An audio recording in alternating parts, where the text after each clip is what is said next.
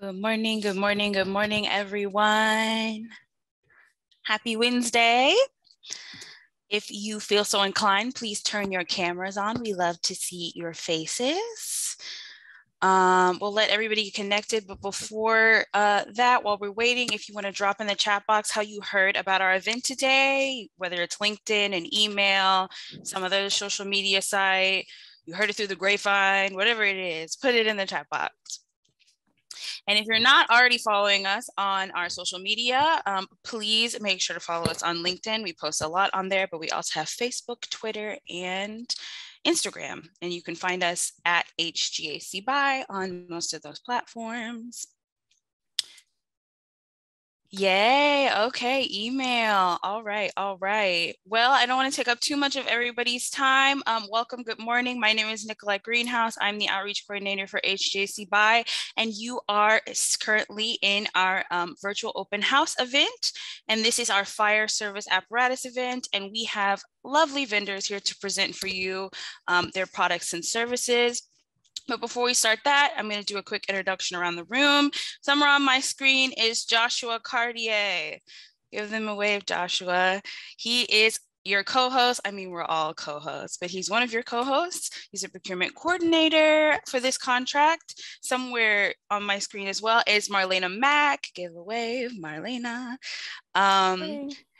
She is the member liaison, so she is here to help any of y'all with any questions that you may have. We also have Kristen Graben on the call. She is another outreach coordinator for HGACBuy, as well as Jim Glover is also on the call. Hi, Jim. So that is our team. We all look the same. That's how you can tell the difference with our backgrounds. And before we get started with our presentation today, we are going to do a very quick presentation from HGACBuy. So I will be pulling that up in here in a second. Give me one moment.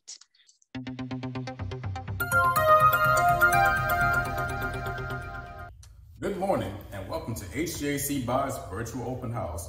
We know you have some very busy schedules out there, but you're here with us. I'm your host, Joshua Cartier, and this is my lovely co-host, Nicolette Greenhouse. That's right, Josh. We're excited to share a little bit about HGACBuy and today's featured contracts with you. So let's get right into it. Sure thing.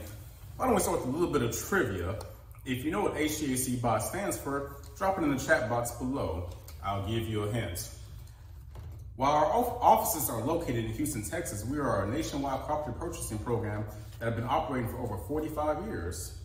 That's right, Josh. As a contractor-funded program, we help thousands of local governments save millions of dollars by offering competitively bid contracts, all completely free. Going out to bid for our members not only saves them money, but a considerable amount of time. Aha, and time is money. That's why we make the joining process very simple. We have the interlocal contract form on our website, and we'll be dropping links to that right now. We'll also be answering that trivia question for you guys. HGACBuy, helping governments across the country buy. That's what we do, and that's our name. Yes, it is, Josh. Another important fact about HGACBuy is that we take pride in partnering with others to make the cooperative purchasing process simpler and more beneficial. For instance, current members of Sacramento Area Council of Governments, Mid-America Regional Council, Baltimore Metropolitan Council, and the Municipal Association of South Carolina automatically become members of HGACBuy, and they do not have to complete the online ILC form. Additionally, all members of HGACBuy, regardless of how you join, can get the wonderful benefits of our collaboration with the National Cooperative Procurement Partners. Wonderful, Nicolette.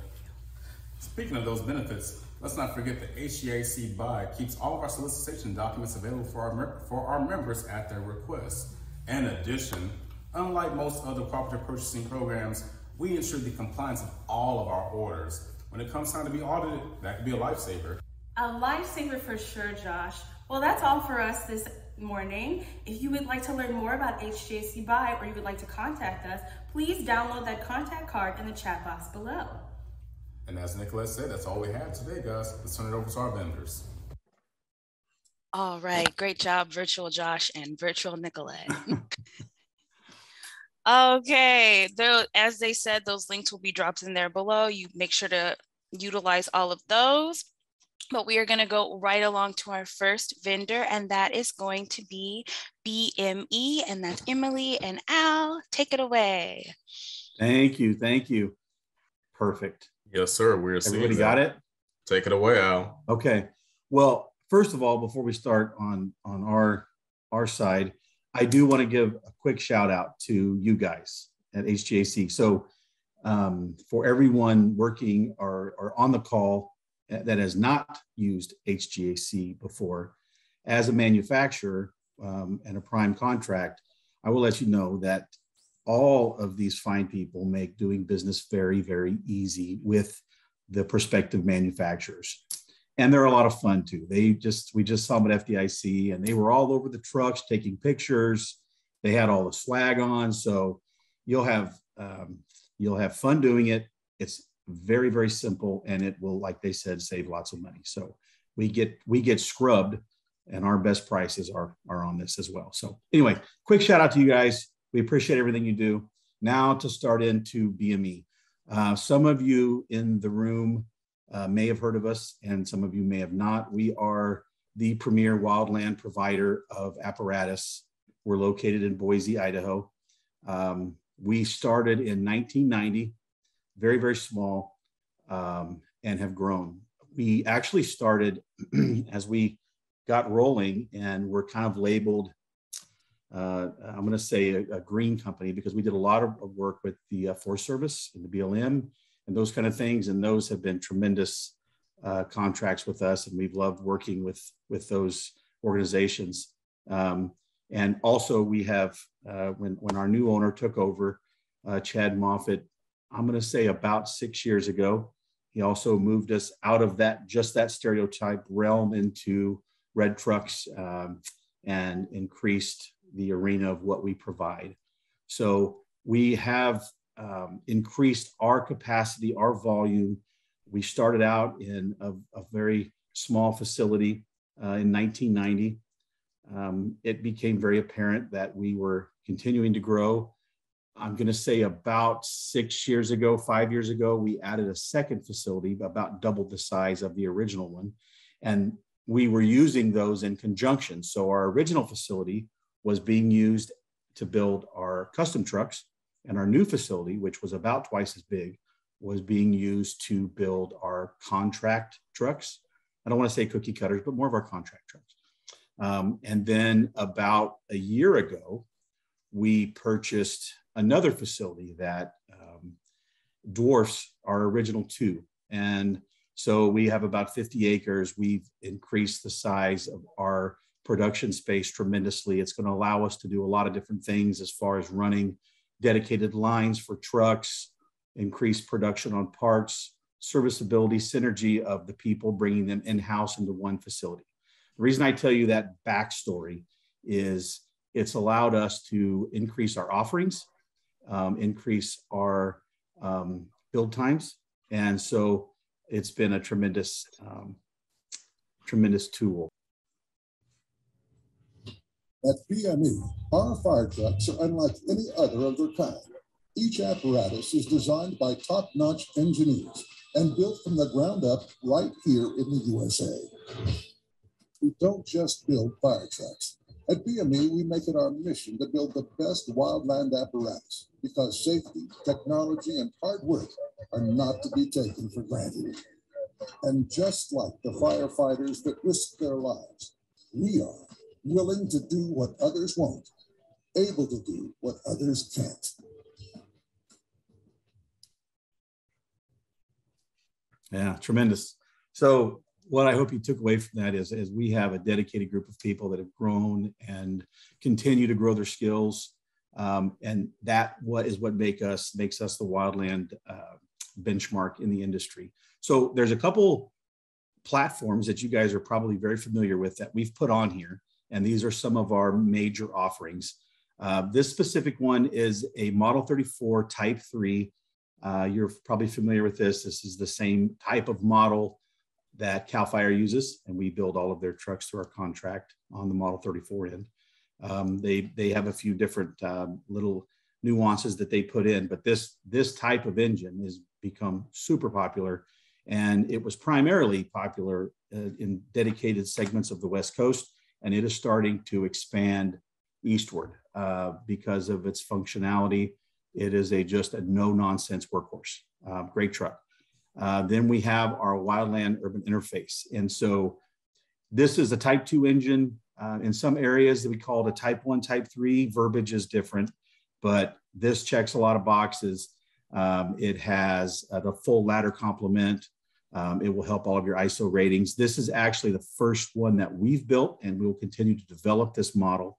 It does have some customization availabilities, but this just was rolled out at FDIC, and which I'll go into a little bit later. Our dealer network will have this available for viewing in the near future. So this is our WUI engine. And next, we have our tactical tender. This has been a workhorse for us as well. Four-wheel drive, short wheelbase, very nimble. It's got some customization availabilities as well. If you need a tack tender, this is the best one on the market. And then this is something we unveiled last year, was our first one basically, our extreme tactical tender. This is like the big Tonka truck of tenders. It's got 53-inch tires and it's a monster. 1,250 gallons of water. We can do it in a 2-door or a 4-door scenario. Very, very popular, and it's getting more popular as well. You can go anywhere in that thing. Our Type 6 offerings. This is broken into, as far as this screen goes, into 2 different models. We have our Extreme Type 6, which is, again, the bigger tires lift. It gives you the capability to go in a lot of different areas that you would not be able to go with your traditional or stereotypical Type 6, more utility style body. We can offer that Extreme and our Type 6 on any chassis platform, the Dodge, the Ford, the CV, Chevy, whatever your department wants and is available right now, as we all know. So our Type 6 line is very versatile. We have a lot of customization options, something to keep in mind if you're wanting to go there. Okay, so I wanted to save some time for this, and I know I'm running short on time. I promise I'll try to make it quick. But we have switched over in the last 5-6 months from a direct purchase model, meaning as a department, you could just call Boise Mobile Equipment and order a truck, to now to a dealer network.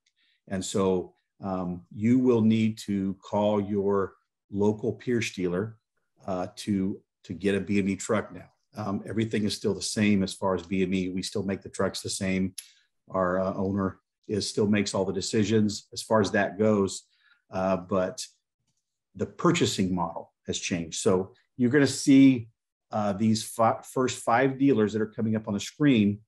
These are the first dealers that we've onboarded, and we are getting all of our logistics together.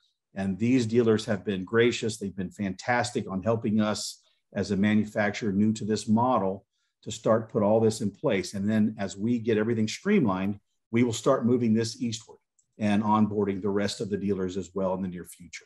So it's been a tremendous relationship. I can't say enough good things. And the big thing for BME and for you all in the room is if you're in California, you buy a truck in Idaho and you go over to North Carolina for whatever reason, where are you going to get it worked on? So that was before. Now we have opened up the Pierce dealer warranty service centers all over the nation for you to take your BME truck to and obtain service or warranty work. So it's been a tremendous relationship. We're super excited. It's only going to get better. But if you have any questions, I know I'm running short on time. If you have any questions at all, please let us know. We're going to be in one of the breakout rooms, I think, here after this is over. So we'll make ourselves available. We are super excited to work with you through our dealer network, and let us know if we can be of assistance in any way. The end. Great job, Al. Thank you. And I apologize I ran over a little bit, but you give me the platform and you got to just take the hook and pull me off the stage. So thank you again, guys. Oh, no, it was good. It was great information. Great job. I do want to say really quickly, there won't be breakout rooms this year. It'll be a general Q&A session just so everybody. Sorry about that.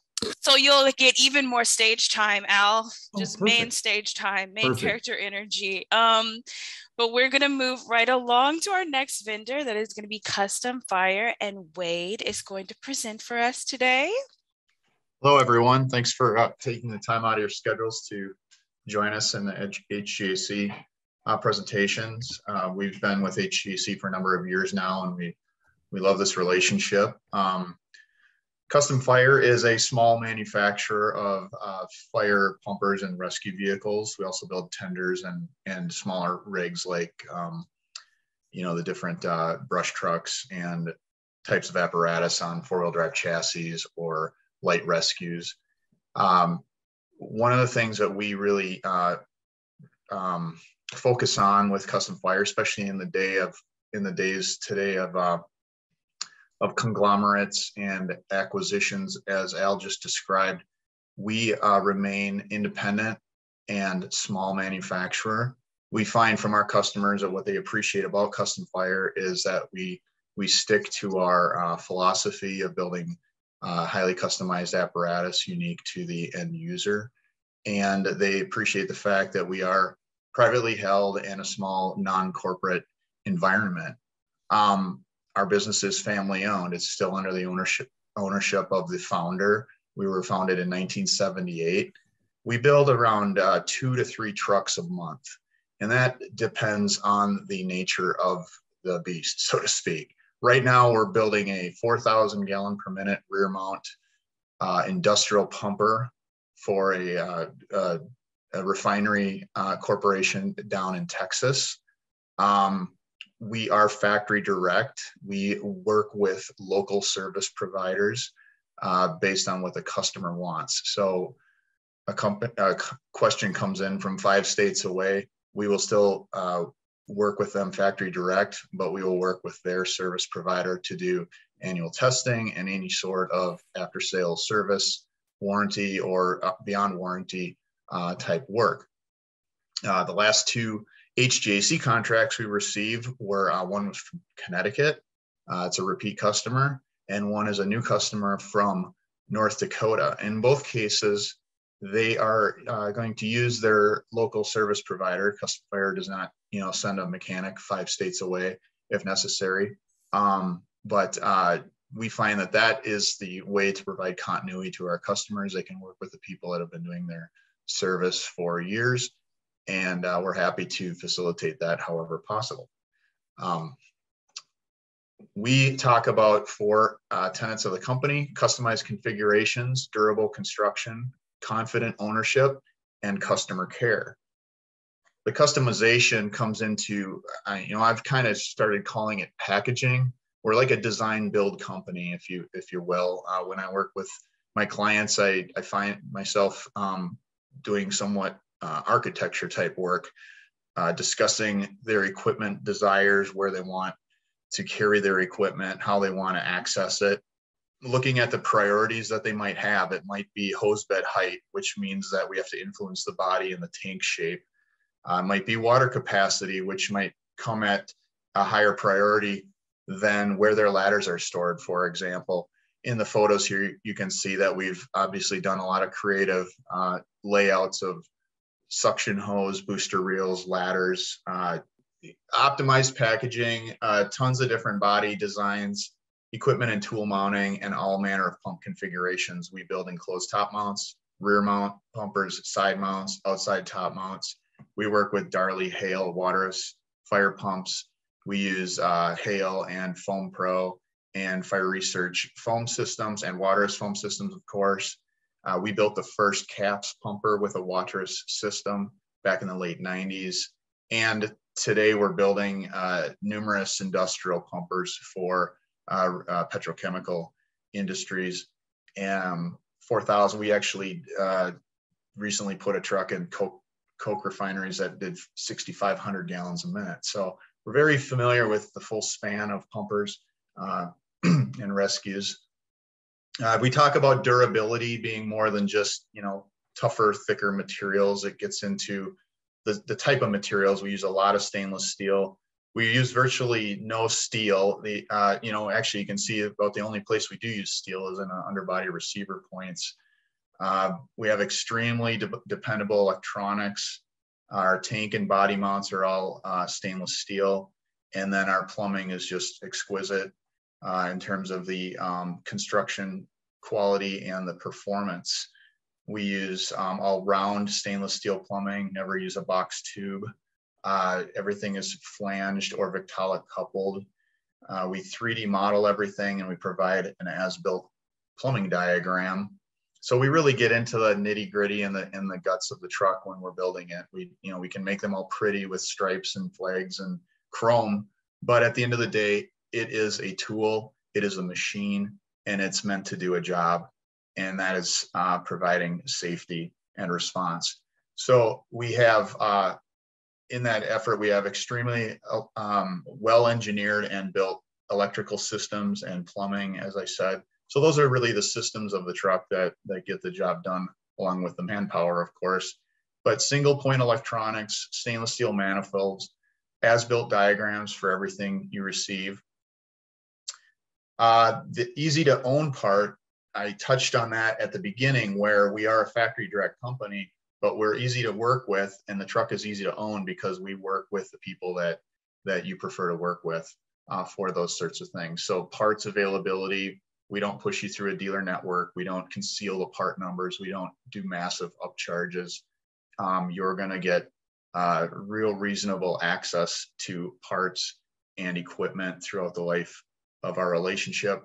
And then the warranties are the best in the industry. We have non-prorated paint warranties. We have lifetime warranties on our apparatus bodies, subframes, and tank cradles, and poly tanks. And then we meet or exceed any other warranty on components or systems in the industry. We do use a bolted method of construction versus welded. So there is a nitty-gritty kind of part of what differentiates us. The bolted construction has been something we've been doing since the beginning. The method of construction has been copied by other manufacturers lately, which frankly just gives us more credence for what we're doing, that we've been doing it right for over 40 years. And when you see the product, it's pretty obvious in the fit and finish and quality of construction. And ultimately, as a small family business that's independent, we rely on our customers. We look at our relationships with our customers as a partnership. We feel obligated to ensure that they are successful in their endeavors, that the expectations that they've set out for their apparatus and their performance for their customers are as important to us as they are to them. We provide routine production photos while you're having a truck built. Everybody's real friendly and courteous. I hear that time and time again from customers that visit, is how great the people on the shop floor and in the office are, how excited they are to host customers and talk about their profession.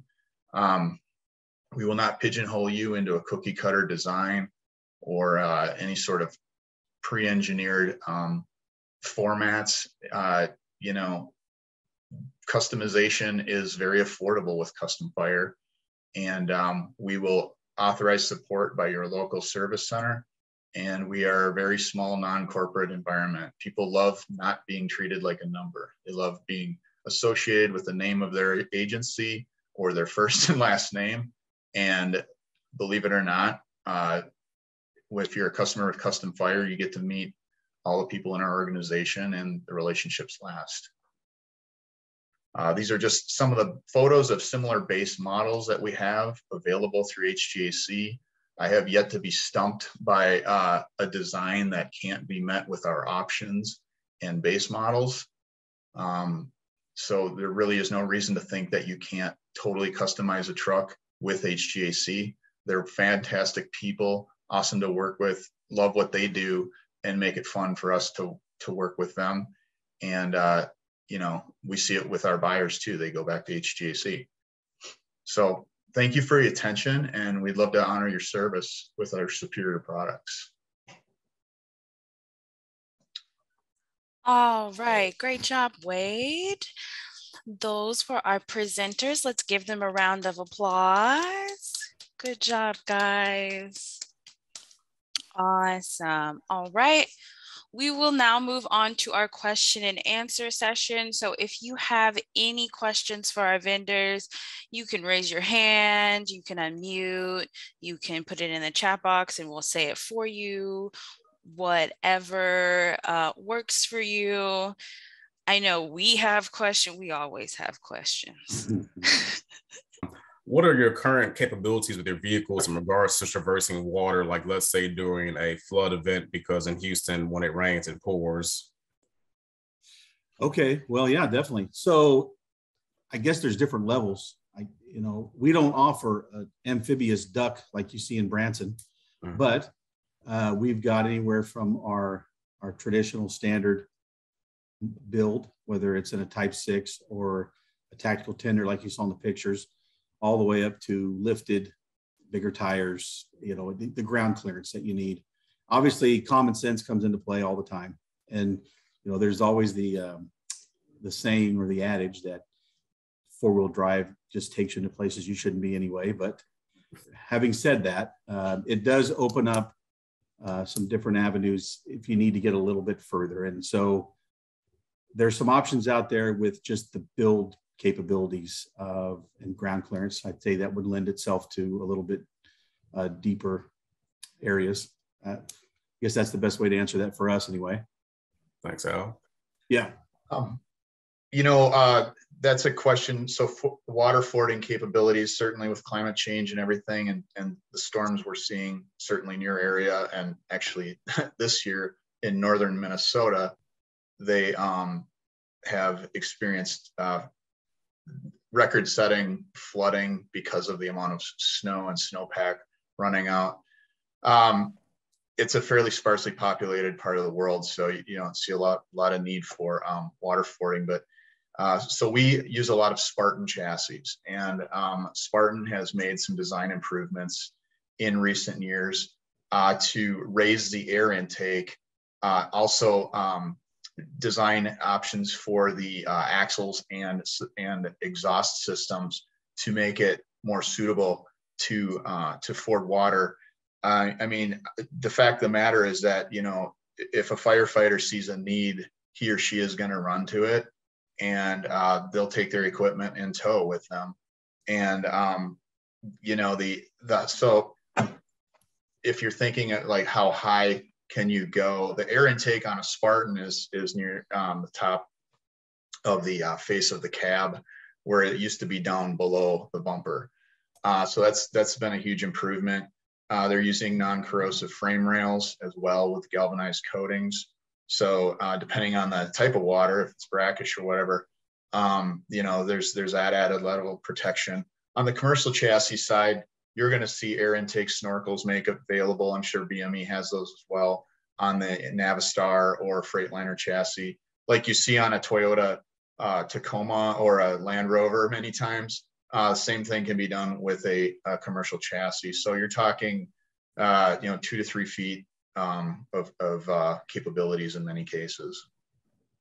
All right. So basically sounds like it can go in water up to a certain point.